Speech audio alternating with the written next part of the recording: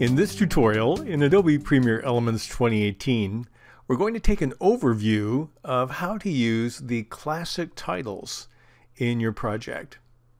Adobe Premiere offers you quite a collection of titles that you can use for specific kinds of situations. What I have on the screen here is on track number 1 is a simple video of a guy in a pool. And let's assume I want to use one of the pre-designed title sets. All I need to do is click on the T on the right side, and that says Add Titles. And you can narrow this or widen this as much as you want. I'm going to make it wider so you can see what the selections look like. There are two classes of titles. One is motion titles, the other is classic titles. We're going to focus on the classic titles in this particular exercise. Under classic, I have multiple subcategories. First one is general. And under general, I have 10 separate collections of titles. Most of them, as you see, have 4 variations. Some have 3, some have up to 5. But we'll focus on those a little later in this lesson. But in general, there are 10. If I want to see the other ones, I can click on the down arrow or the double-headed arrow back or forward. If I go forward here, under entertainment, there are 8 selections I can use. Under high definition, the next one, there are 40. So this is the biggest category by far. The next one, slideshow, I have 1. Happy birthday are 2. Holiday and events, there are 9 collections. Kids Corner 5. Memories 5. Movie genre 7. New baby 8. Pets 2, 1 for cats, 1 for dogs. Seasons 5. Sports 6. Travel 7. Wedding 3. And then a category that says show all.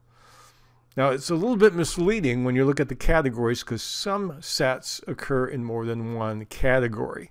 If you added them up separately, you have fewer titles than that. What I'd like to do now is just help you understand a little bit about the 4 most common variations of every title. If you see a title with a blue bar on the upper right, that means it has not yet been downloaded to your computer. And so in order to do that, all you do is right-click. You can say download now or download all. Now all will download all the titles in your version of Adobe Premiere. I'm just going to use download now, and it will download all 4 of the variations of this picture cube collection. And then the blue bar will disappear once it's on my machine. So what I'd like to do is show you how these 4 variations work in general. The first one that you find is one called title. I'm going to take the title and drag it and drop it on video track number 2. And the titles, not all the time, but most of the time, cover the entire screen. I have my safe zone, I have my title zone, and then I have some text I can use for title. Obviously, we want to go over and type in something different, so I can click on here, do Control A to select it all, and say box movie.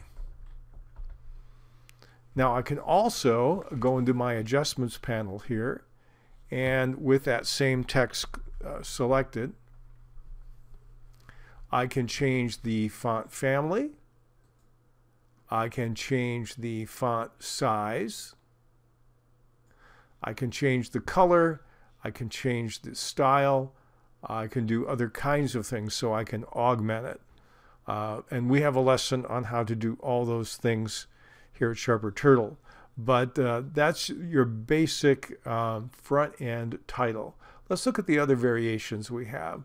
The next one that's very common is one's called a frame. I'll take this and drag this next to it.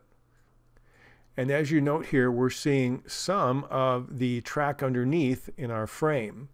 Now, I might want part of my movie there. I might want a clip of the movie. I may need to keyframe that clip so that it appear, or resize it so I get a different segment of that clip.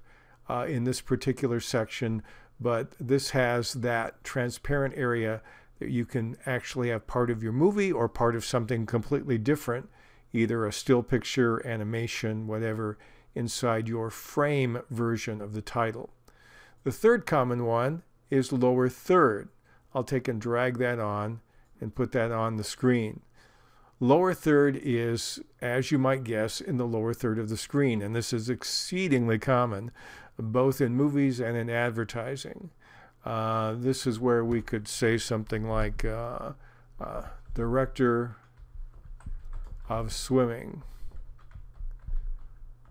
And this is often a place where you can give information about a person in an interview, that kind of thing. So you have these pre-designed lower thirds. Again, you can't change the graphic, but you can change the text in many different ways. You can augment it with a different shape if you want to add one of your own. But it's a nice place to start, the lower third. That's the third variation. The fourth variation, if I click back in my titles, and the fourth most common, is simply the credits. I'll drag that and drop that here. And again, they'll vary. Sometimes they allow part of the image in another layer to appear through, and this one does as well. And this is where you can add a title and add a text. This might be my lead character. This might be his role, and you can vary this, the size, the shape, this way as much as you want. But it's a nice way to get things started. So these are the four most common variants in each family of titles that you will find in Premiere Elements in the presets.